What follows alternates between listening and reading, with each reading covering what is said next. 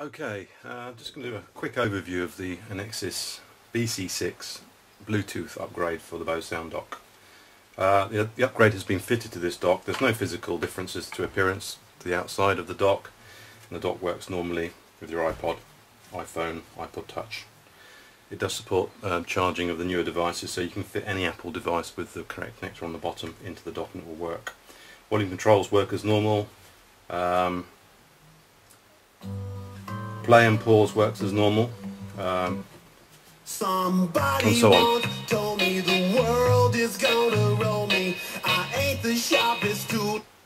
So a normal dock. Okay. Now what's installed in here is a Bluetooth circuit transmitter transponder with some electronics to control it. There's a lot of talk. We've had customers asking about the quality of the Bluetooth link, and it's virtually indistinguishable from the docking connector link. Clearly Bluetooth has got a bad name, but then if you think iPod docks have got a bad name, this gives a great sound. A lot of them don't, and if you like the Bose sound, you like the Bose quality, we were determined not to develop something which really didn't work very well, because we wouldn't be happy selling it. So go on our record and try it, and if you don't like the sound quality, which you will, I'm sure, then you can just send it back, and we've had none back yet. So anyway, so we've got the Bluetooth in here. So at the moment, if I go to this phone is connected by Bluetooth to there, go to my music and press play, you've got the music coming out of the dock, and then you can turn the volume up and down, and then change track, and navigate around using the pod screen as you normally would when you're playing music from your iPod with your headphones. The range is pretty good. We've got a good antenna in there. It'll do 60 plus meters outside. Indoors it much depends on the building, but for example in my house I get coverage from my phone throughout the whole of the downstairs area, and actually play from upstairs to downstairs. But it will depend on your building, but certainly, you know, if you're in the same room or the next room, you're pretty much guaranteed that the thing will work fine. The dock itself, if you've got more than one Bluetooth device, so you've got a family, so this is in a communal area where your family or other people who want to use the dock will come and go, then any phone can be paired with the dock and connect to the dock. And there's some instructions about using these buttons to pair and to clear the memory, and also to force a disconnect if you don't know who's connected. So the management's pretty simple actually.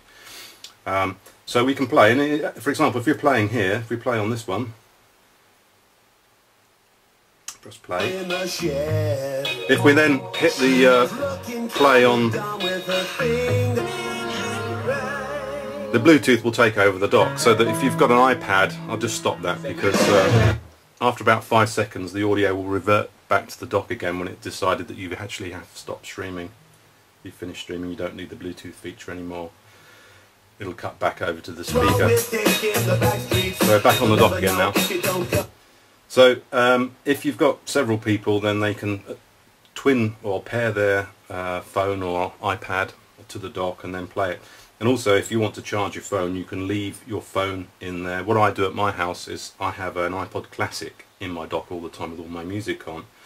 But if I want to, or anyone wants to play their own music, they can just go connect to the dock using the Bluetooth list, connect, and you can then play the music. And if you look here, you can see on the iPhone, for example, all the phones vary slightly, but if I hold that up, you can see, you can switch between the iPhone and the innexxis BC7 here. So if I switch to iPhone and press play, the stream comes out the phone speaker. If I switch back to the BC7, the stream will come out of the dock.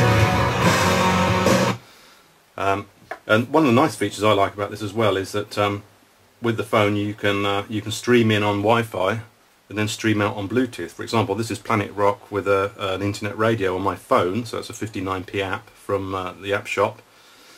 It's connecting, it's buffering.